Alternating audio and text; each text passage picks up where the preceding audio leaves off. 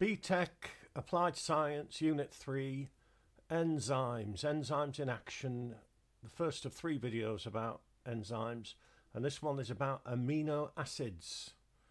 Now, amino acids are the building blocks of.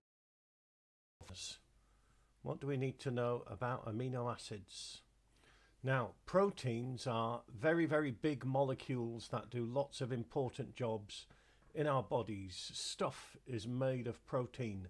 Our muscles are made of protein. Proteins catalyze reactions, and that's what enzymes are, biological catalysts.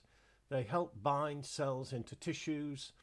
They can be antibodies, which protect us from pathogens, which are things which fight disease.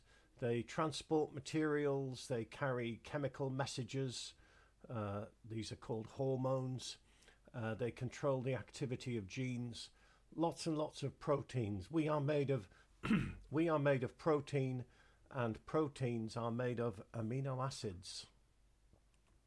So proteins are made of much smaller molecules called amino acids, and this is the structure of an amino acid. And you might be asked to sketch it. I suggest you copy it down, make an effort to learn it. What is the structure of an amino acid? Well, in the middle there's a carbon atom called the alpha carbon.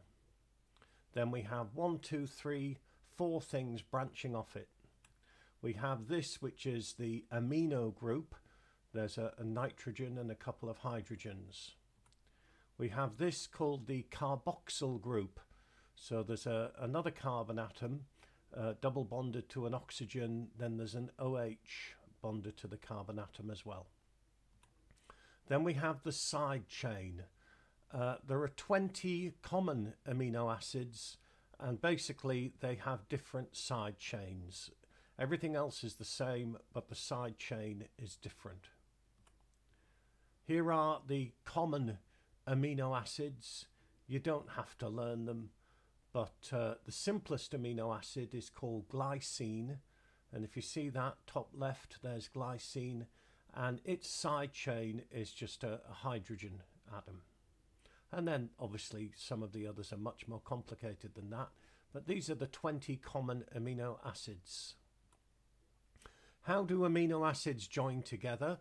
Well, here's 2 amino acids side by side.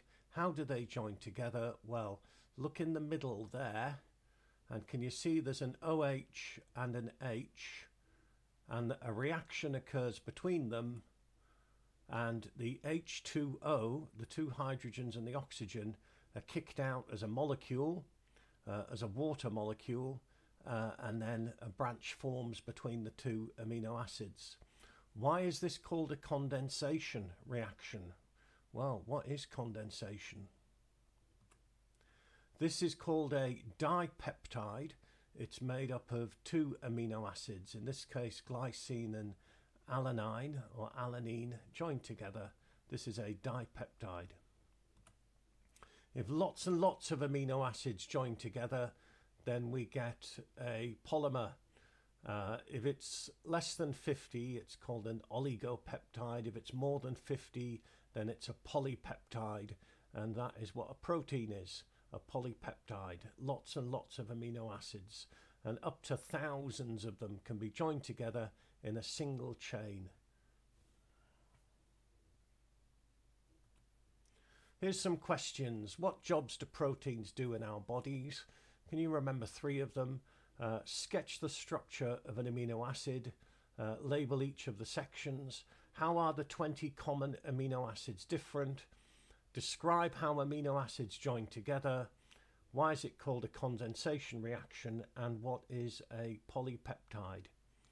If you don't know the answer to these, go back and have another look at the video.